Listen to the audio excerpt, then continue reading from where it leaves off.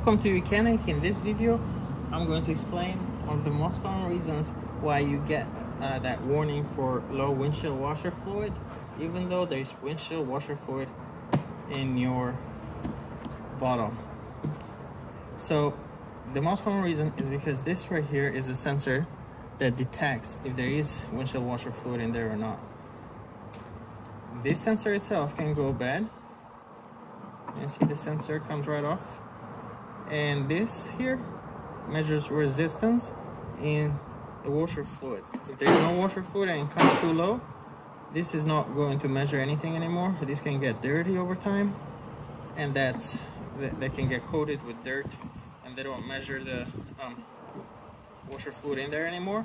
Another common problem is that the connector here can get corroded.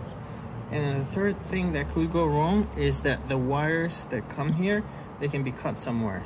So these are the three most common problems: the sensor itself, corrosion here, and a problem with the wires that come to the sensor. It's pretty simple to replace these. The only problem is that a lot of times they're right underneath the front bumper. It's going to be on the passenger or driver side, but that's where most cars have them. You might have to also take off a fender or so to get to this, but pretty simple to replace. Thank you for watching.